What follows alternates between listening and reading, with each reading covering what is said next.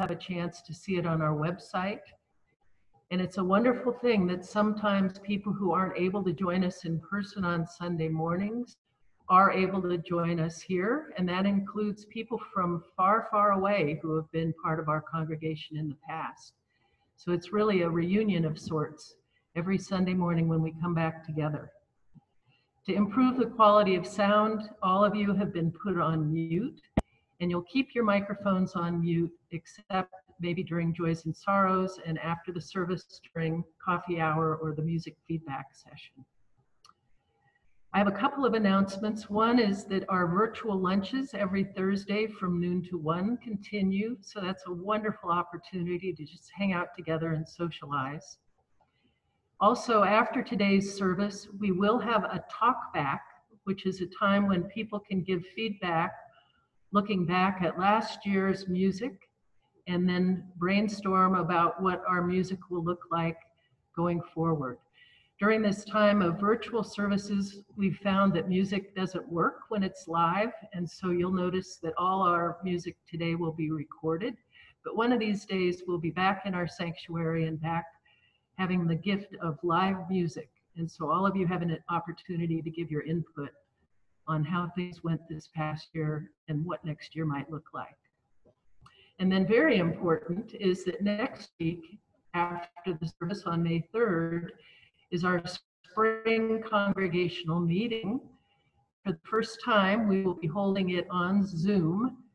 And this is an important meeting. It's a time when we'll elect our leaders for the 2020-2021 church year that begins on July 1st.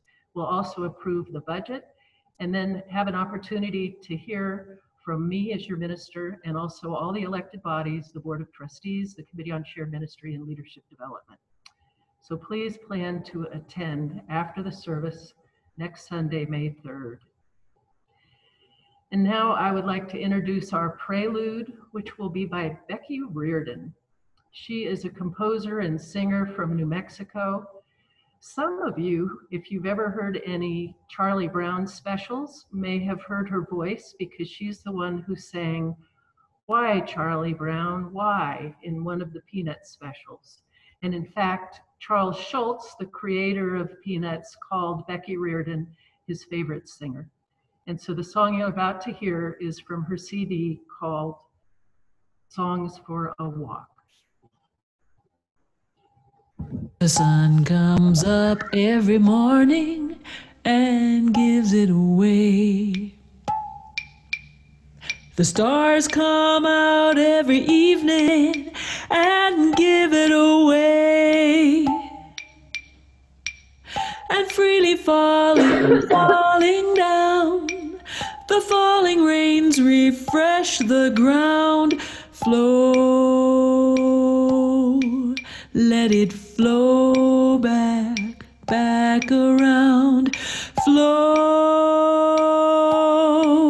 let it flow back around. The sun comes up every morning and gives it away. The stars come out every evening and give it away. The stars freely fall every morning down and give it away. Rains refresh the ground. The stars come out every evening down and give it away. Rains refresh the ground. Flow and freely falling, falling down. Let it flow. The falling rains refresh the ground.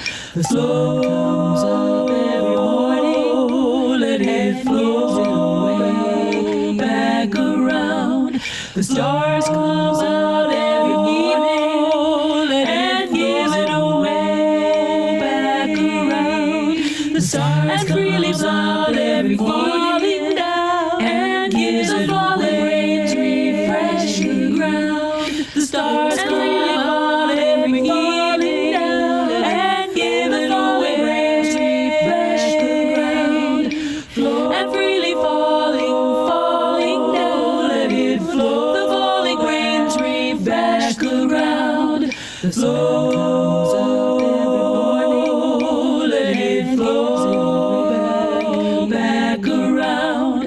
stars comes out every evening and gives it away back around. The stars really flood every morning now and gives it away to refresh the ground. The stars come out every evening now and give it away to refresh the ground. Flow and freely falling, falling down, let it flow. The falling rains refresh the ground. Flow, let it flow back around. Flow, let it flow back around. Flow, let it flow back around. Flow, let it flow back around.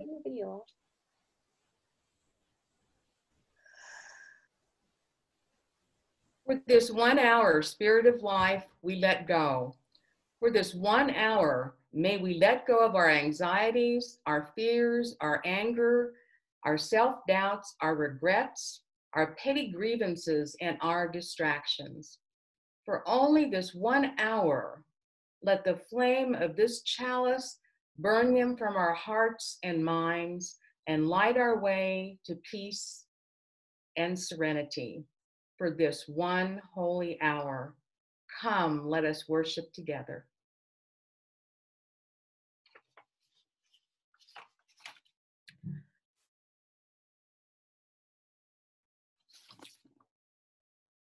And now we'll have our opening song, Spirit of Life.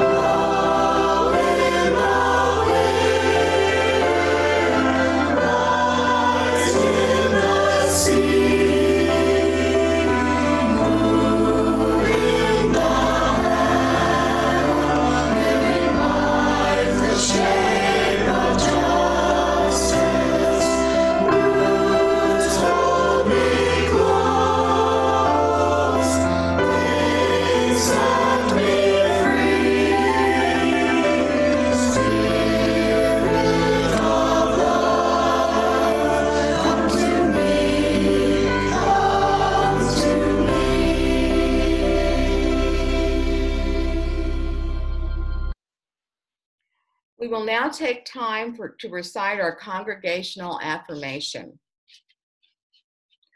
Love is the spirit of this church, and service is its call. This is our great covenant to dwell together in peace, to seek the truth in love, and to help one another.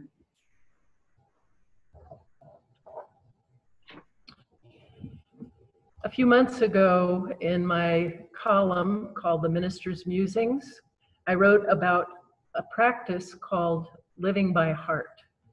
And it is when you take time to memorize poetry.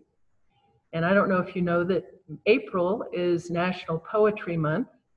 And in fact, this afternoon at 1 o'clock, there will be a virtual poetry reading by our Loveland Poet Laureate, Veronica Patterson.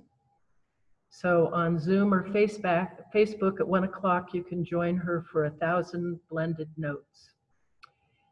And the poem that I'm memorizing right now is one by David White. It is called Coleman's Bed. And so here's one of the stanzas that I'm working on. See with every turning day how each season wants to make a child of you again. Wants you to become a seeker after rainfall and bird song. Watch now how it weathers you to a testing in the tried and true. Tells you with each falling leaf to leave and slip away, even from that branch that held you. To go when you need to be courageous, to be like that last word you'd want to say before you leave this world. So I invite you now to sit back and relax in your chair or your couch. Maybe you would like to close your eyes, and let's just enjoy in this crazy time a moment of silence. And then I will read to you one of my favorite poems. It's called First Lesson by Philip Booth. And what I've done is changed one word, which is daughter, and changed it to child. Let's begin our silence breathing together.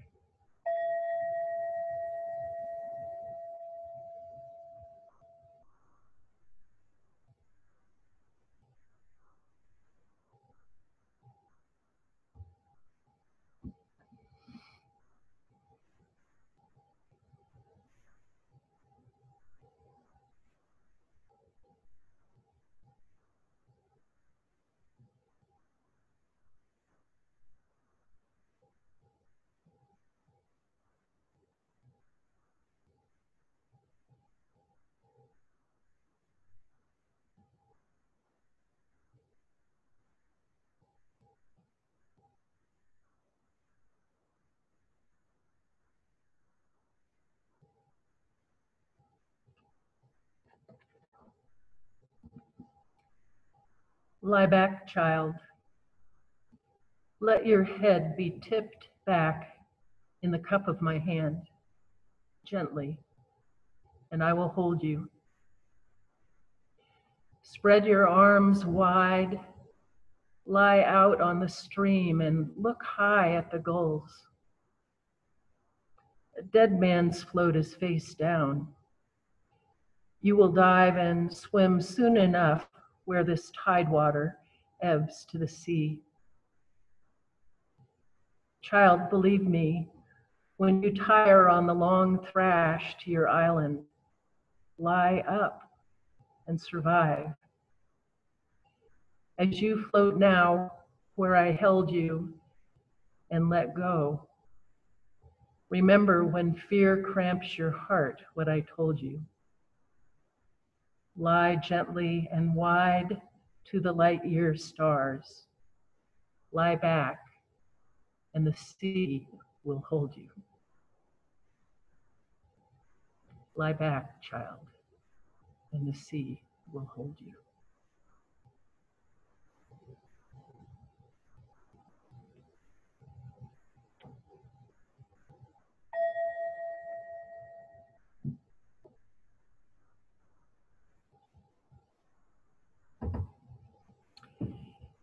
And now for our time for all ages, how to catch a monkey.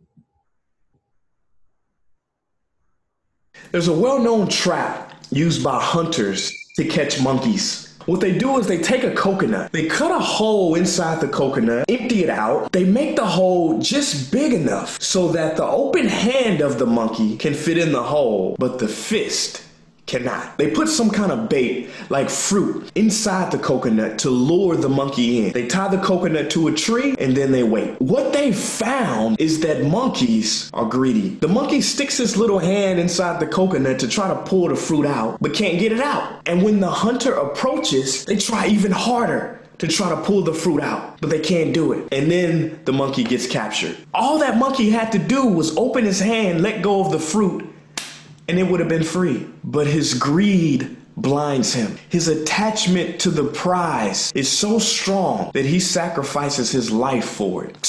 Silly monkeys, right? Maybe not. What is your coconut? What are you holding on to that is trapping you? And if you could just let go, you would be free. Could it be money? Could it be your ideas about happiness that you're holding tightly to? And if only you just let go, then you could truly experience happiness. Could it be your anger? If you forgave that person and let go of your judgment, then you could be free. Or maybe you have an idea in your mind of what your perfect partner looks, acts, and smells like, and that is trapping you. And if you could just let go of the idea, then you would be free to see what might be right under your nose. No matter what the attachment is, isn't it time to let go? Do not sacrifice your happiness, your peace, your life for man's version of a coconut, unless you just like being a monkey. Peace. All right, now I'm about to eat this.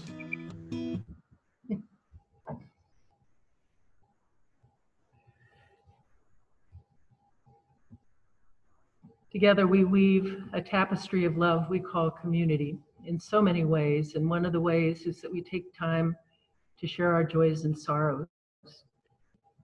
So in our tradition at Namakwa, we transfer one of these glass pebbles into our blue bowl that represents the embrace of our community. And so we'll take some time for some of you to share verbally and others of you to share by typing into the chat room your joys and sorrows.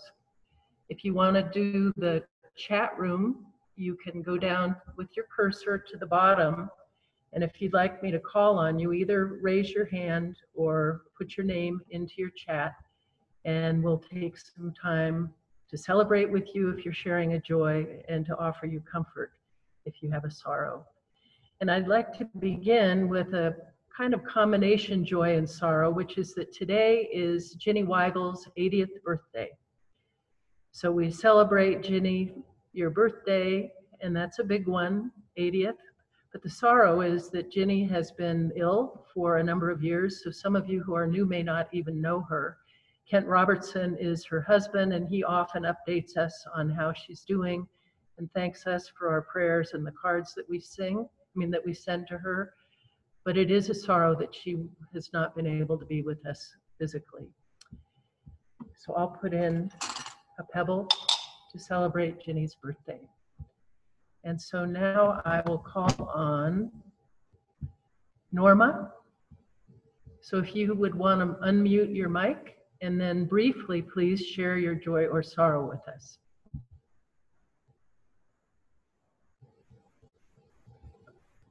Or did you have one, or you just were saying that you liked the monkey message? Okay, all right. How about Joseph Flanagan and Deborah have an anniversary today. So which anniversary is it? Today is our 22nd. Your 22nd anniversary. Well, we celebrate with you. Happy anniversary, Deborah and Joseph. Thank you very much. We got married on his parents' 50th wedding anniversary. So it's special every year for us. So this is what they would have been 72 years married today. So April 26th. And I know yesterday Sarah and Don Suriani celebrated their anniversary, which also happens to be Lizzie's birthday. So for those of you who were with us last week, you got a chance to see one of our artists blossom and show us her art show that she showed when she was in Thailand. So who else would like to share? Susan? It was my birthday last Tuesday, and I would only say this to these people here because I know they won't tell anyone else. I'm 74 years old. 74. 74, yeah. Wow, and so Wednesday is when Francie Liefert and Tim Black turned 70. Oh, we have a bunch of Tauruses here, very bullheaded people, I think. I guess Also so. creative. Yeah. I don't know. Sasha, did you want to say something? If you do, unmute your button.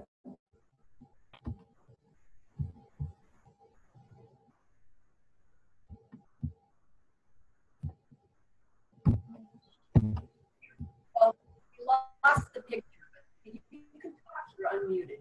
You can talk, Sasha. I got a puppy. You got a puppy? Well, that's definitely a joy. And what's your puppy's name? Maya. What is it? Maya. Maya? All right, well, congratulations. And who else? See, I don't have, I'm flipping through the screens and seeing more beloved faces. Anybody else? I think Mim has. Mim.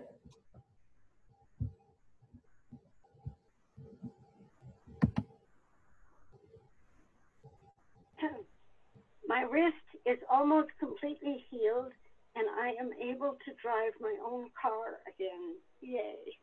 Yay.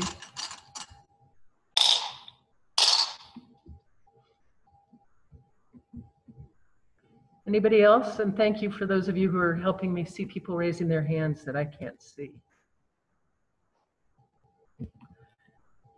Well, I'm going to put in a whole bunch more. I know there are probably joys and sorrows that some of you are here have, and also there's part of our community who's not with us. And so for that, oh, everybody wants to see your puppy, Sasha. And so let me also call attention to these two candles lit behind me, because we always like to take time to celebrate the joys beyond our walls and also to acknowledge the suffering. So can you hear me? I just got a note that my speaker might be out. Oh, Vicki Clark had a birthday too. All right, so let's take a moment of silence in gratitude for the community that we are a part of. That makes our celebrations even more special, and it does offer us some comfort when our hearts are broken. And now please join in singing our musical response to Joys and Sorrows, Comfort Me.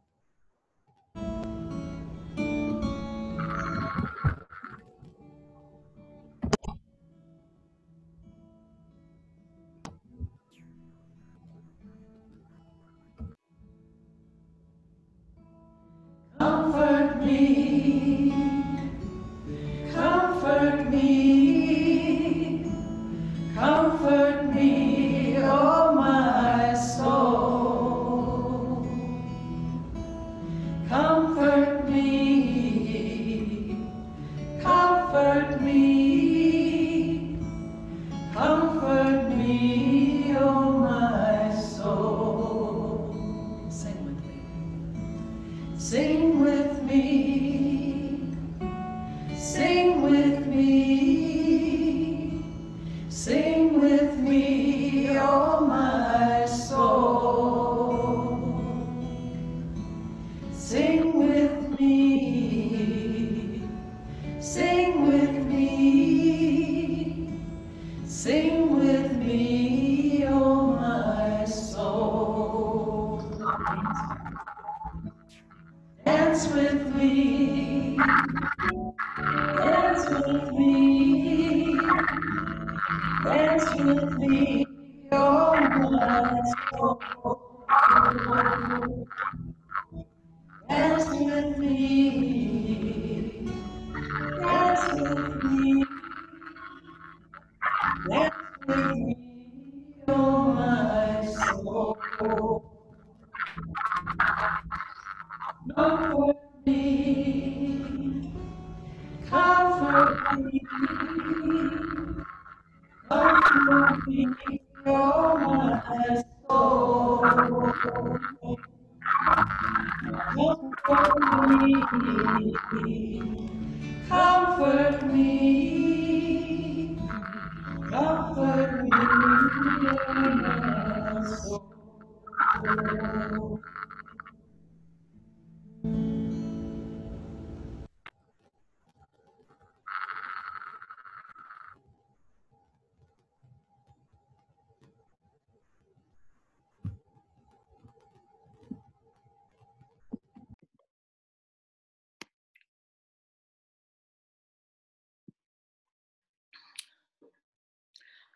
My reflection is called The Illusion of Control. The world we live in seems to be constantly surprising us lately. We've seen surprises that make us smile and shake our heads. The spring weather this last couple of months is an example. We've had one storm after another, with warm and sunny days thrown in just enough to confuse Mother Nature and leave our spring flowers as unwitting victims. These are indeed inconvenient changes, but not that unusual. We're very used to our Colorado weather and know how to go with the flow. Then there is the coronavirus pandemic, an unwelcome surprise that has essentially changed our way of life. Our pandemic rules in Colorado are clear. Governor Polis enacted a stay-at-home order until April 26th, which only allows essential businesses to stay open. We know we aren't in control right now, but I'm not really sure who really is. We all feel in limbo without a sense of what the world will be like after this is all over. This change is inconvenient for some, but potentially devastating for others. These economic health and economic concerns are troubling for us right now. Then there is the bombast of the daily news feed. Politics is a part of every message we get from the government. We feel we must fact check everything and have little trust in what is being said. It is obvious we can't control our life. Uncertainty, ambiguity, and instability seem to be all around us. In mulling all of this over, I have come to a realization. It's just like the Greek philosopher Heraclitus said, change is the only constant in life. Surprisingly, I found this somehow comforting. Trying to control what is inevitable makes me angry, fearful, and resentful. It is foolish in the final analysis. Uncertainty, ambiguity, and inconstancy, alas, have always been the soup in which we have lived. If we accept that control of life is really an illusion, we are freed up to live in the moment. By giving up control, we begin to know the importance of remaining connected. Staying connected is within our control, and forming alliances helps us cope with change. We are communal creatures who are part of the interconnected web of life. Dr. Brené Brown says in The Gifts of Imperfection, I define connection as the energy that exists between people when they feel seen, heard, and valued, when they can give and receive without judgment, and when they derive sustenance and strength from the relationship. Courage starts with showing up and letting ourselves be seen. This strange new deadly virus has laid bare our vulnerability and need for staying in authentic connection with one another. I said that wrong. This strange new deadly virus has laid bare our vulnerability and our need for staying in authentic connection with one another. However, the present divisive political climate has divided us. In the world in general, we have lost the sense of trust so necessary for personal connection. However, those family and friends that we trust have become closer, and we've depended on each other a lot recently. We've helped one another because we empathize with each other's situation. So, if we have no control and we have trouble trusting because so many people have lied to us, how do we move forward? How do we do that? I'd like to use the analogy of a boat on the wild river of life.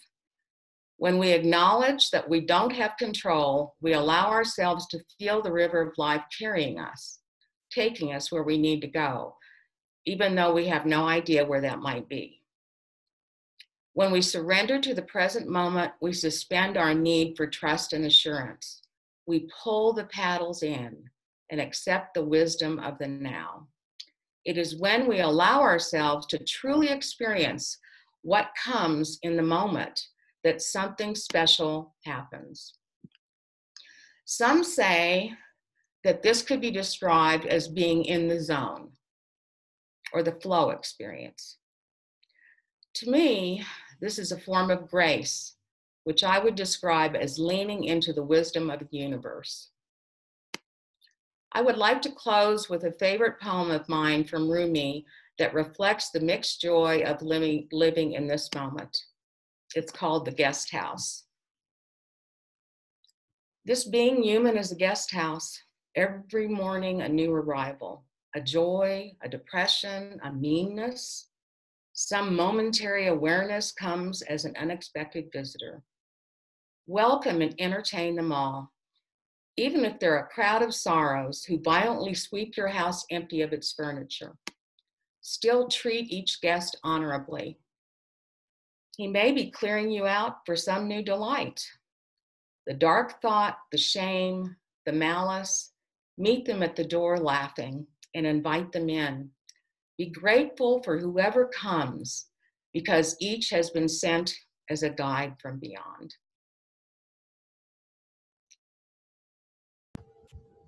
Thank you, Susan.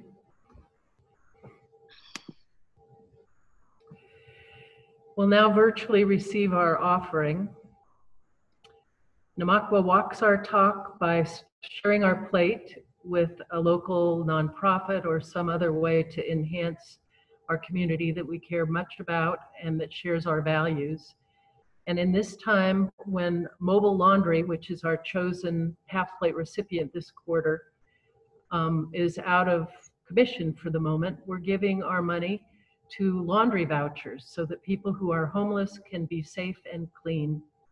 And so Sarah has put in your chat box a button to donate, and you're free to donate by bank. You can transfer from your bank account, or you can also now pay by credit card. And so I'll give you a minute to do that. You can also find the donate button on our website, or of course, mail in money to the church. And so let me just provide a little bit of Native American flute music to inspire your generosity.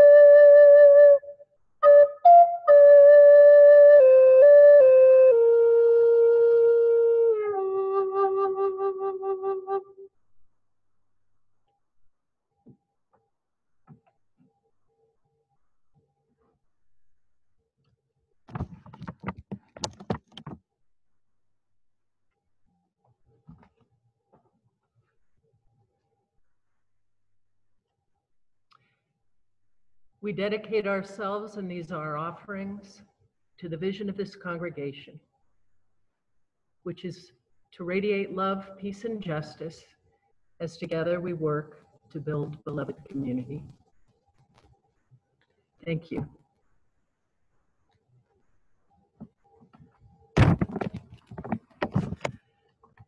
All of us are artists. Whether we think of ourselves that way or not, we're all artists composing the story of our own lives.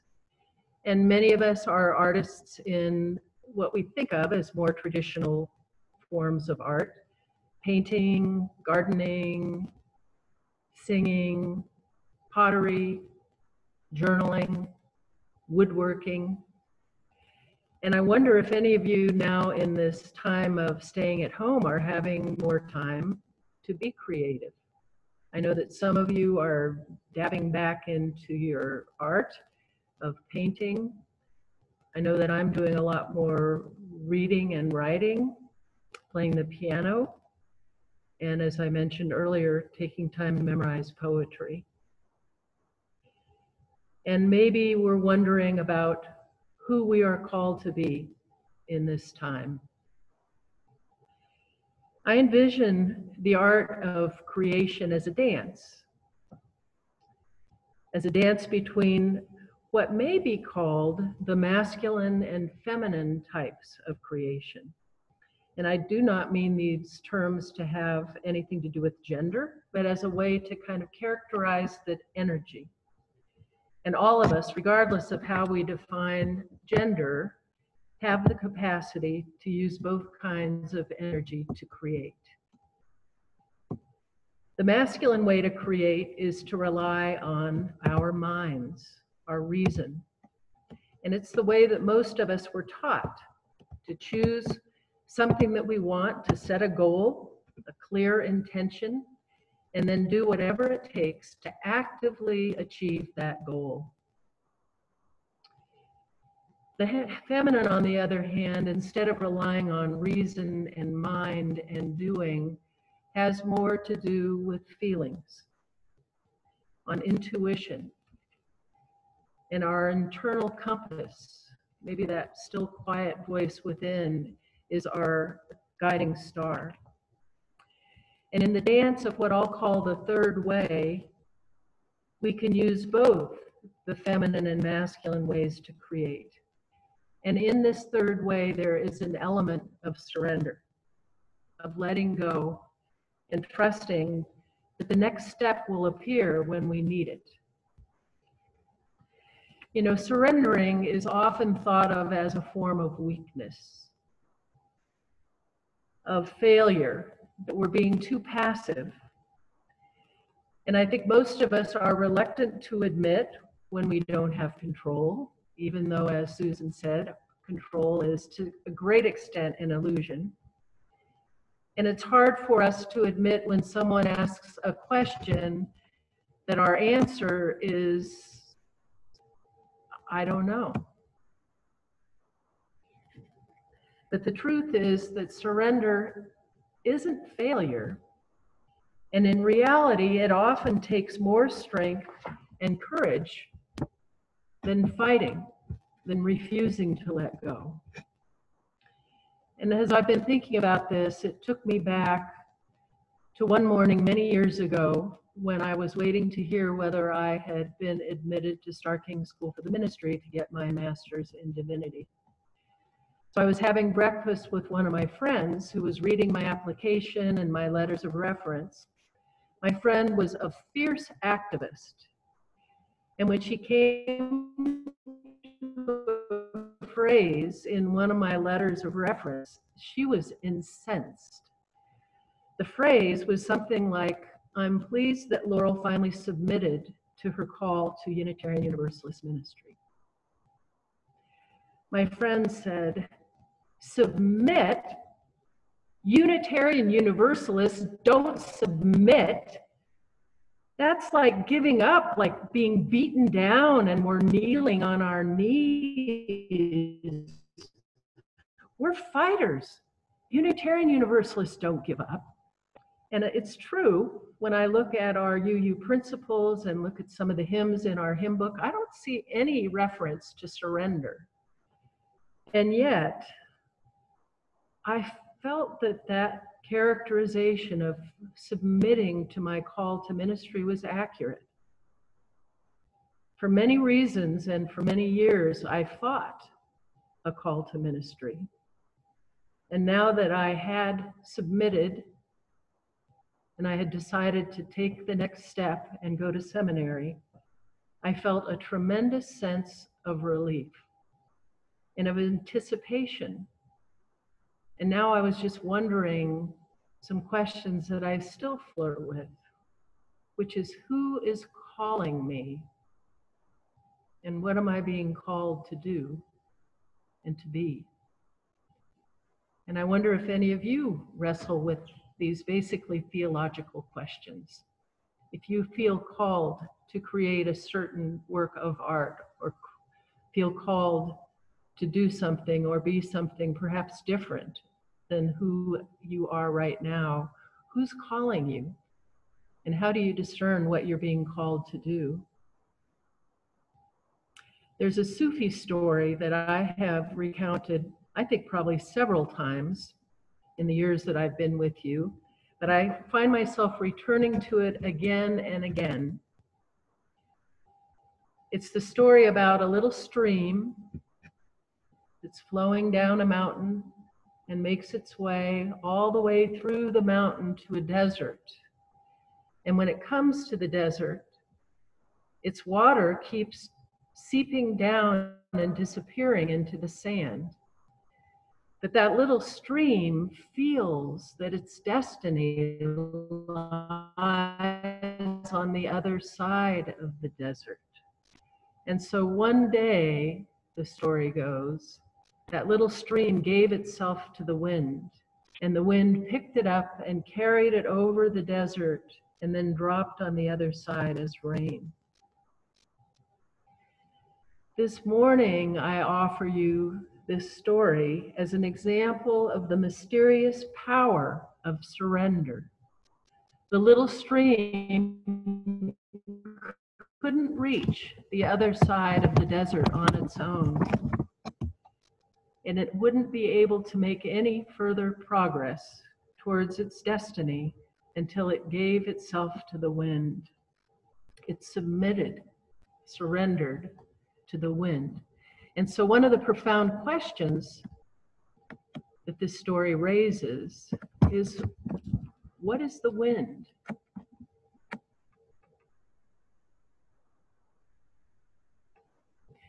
I heard this story preached by a Christian minister who asked us Unitarian Universalists, what is our wind? For Christians, it's Jesus Christ and the resurrection that was so recently celebrated with those who celebrate Easter.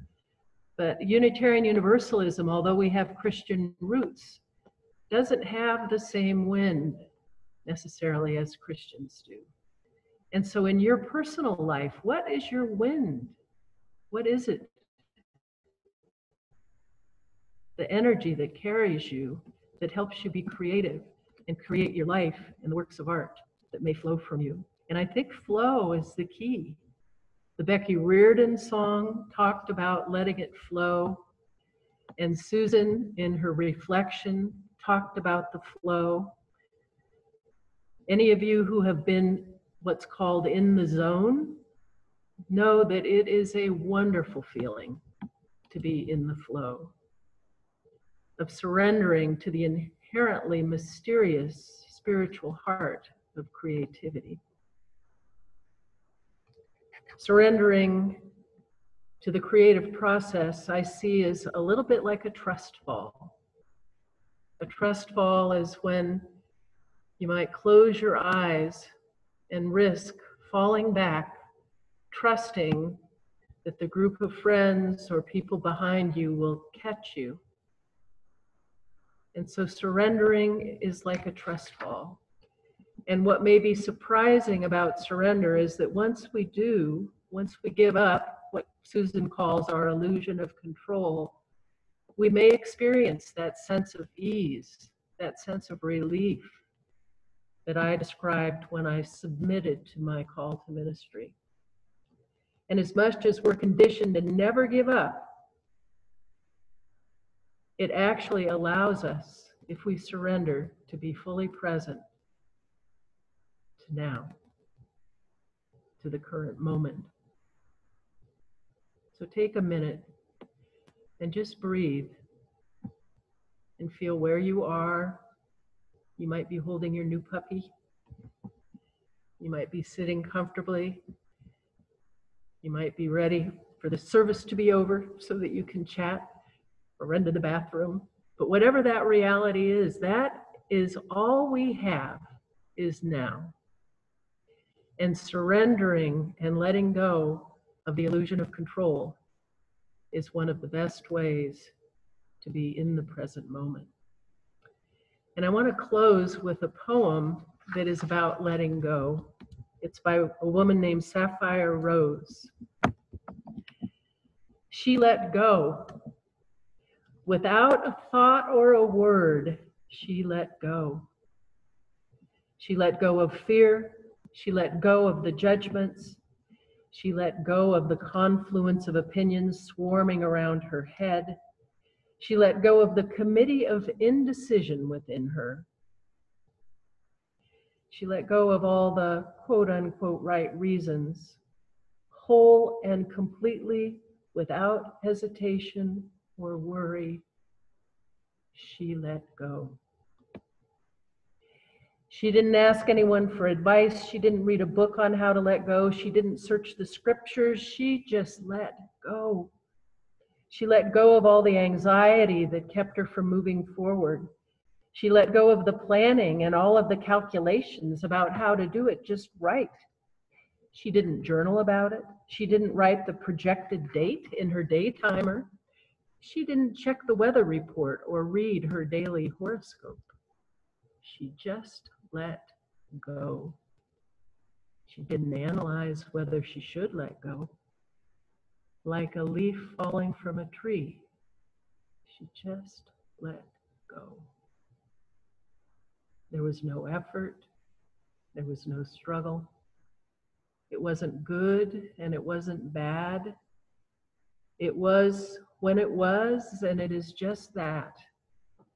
In the space of letting go, she let all be. A small smile came over her face, and a light breeze blew through her. A light breeze blew through her. So that breeze, that fresh and cool breeze of letting go. And our closing song is one that I've often done, call and response, and this version of it is sung by Plum Village, which, as many of you may know, is the home of Thich Nhat Hanh. And so please feel free to sing along. Sarah will project the lyrics. And if you don't know it, please just enjoy the words and the melody. And when I rise. When I rise, let me rise like a bird, joyful. When I fall, let me fall like a leaf, gracefully, without regret.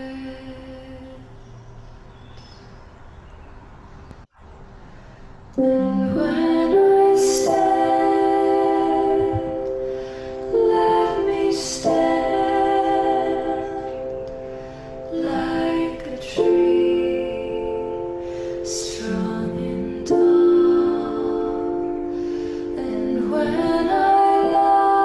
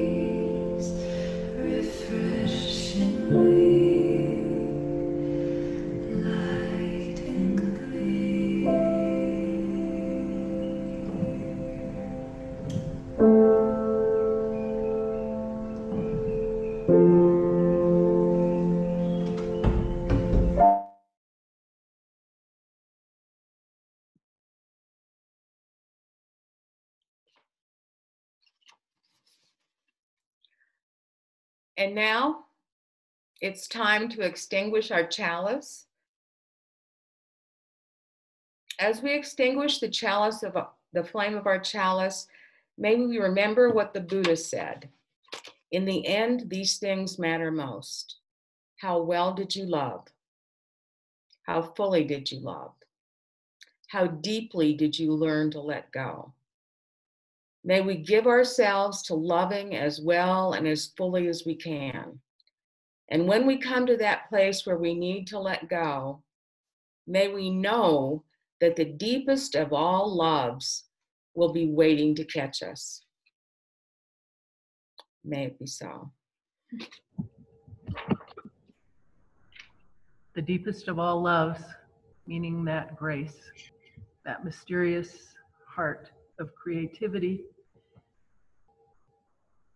You're familiar, I'm sure, with Reinhold Niebuhr's Serenity Prayer.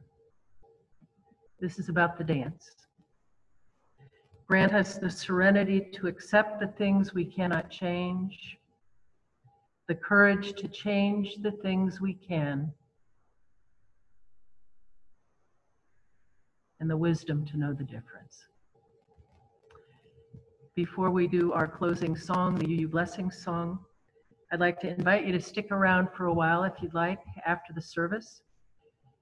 What Sarah will do is send you an invitation to go to a chat room, and then I'm hoping that many of you will agree to give feedback during the music feedback session.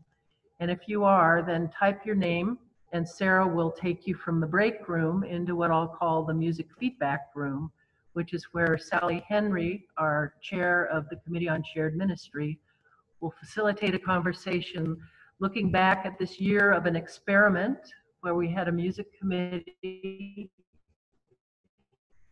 and looking forward to what we'll do in 2020, 2021, our new church year that begins on July 1st. So thank you all for being here this morning. You are beautiful. And so now our closing song.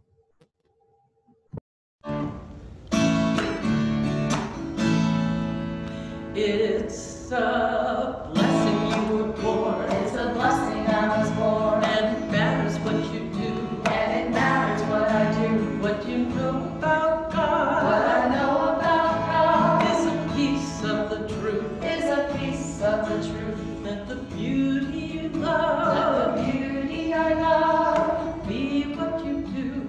Be what I do. And you don't have to do it alone. And I don't have to do it alone. It's a blessing we were born. It's a blessing we were born. And it matters what we do. And it matters what we do. What we know about God. What we know about God is a piece of the truth. Is a piece of the truth. Let the beauty we love. Let the beauty we love be what we do. Be what we do. And we don't have